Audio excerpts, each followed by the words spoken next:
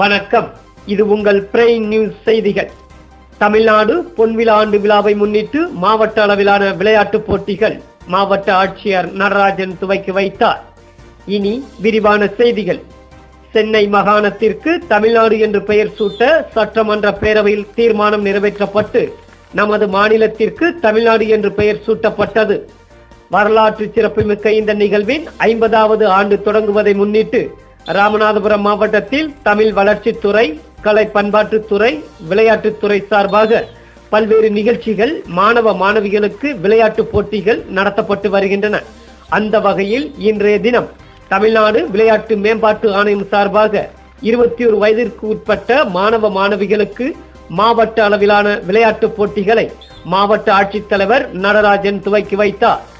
மாவட்ட அளவில் நடைபெறும் இப்போட்டியானது 100 மீட்டர் ஓட்ட போட்டி, நீளம் தாண்டுதல், உயரம் தாண்டுதல் என 3 வகையாக ஆண்கள், பெண்கள் என இருபாலர்களுக்கும் தனித்தனியாக நடத்தப்படுகிறது.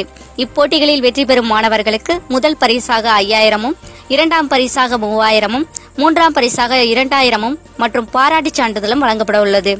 மேலும் மாவட்ட அளவில் போட்டிகளில் வெற்றி பெறும் மாணவ மாணவிகள் மாநில அளவில் நடைபெறும் உள்ள போட்டிகளில் பங்கு பெற அனுமதி பெறுவார்கள். மாநில அளவில் வெற்றி பெறுபவர்களுக்கு முதல் பரிசாக 50000 மற்றும் 4 கிராம் தங்க பதக்கமும், இரண்டாம் பரிசாக 25000 மற்றும் 4 கிராம் தங்க பதக்கமும், மூன்றாம் பரிசாக 10000 மற்றும் 4 கிராம் தங்க பதக்கமும் சென்னையில் நடைபெற உள்ள தமிழ்நாடு 50வது பொன்விழாவில் வழங்கப்பட உள்ளது.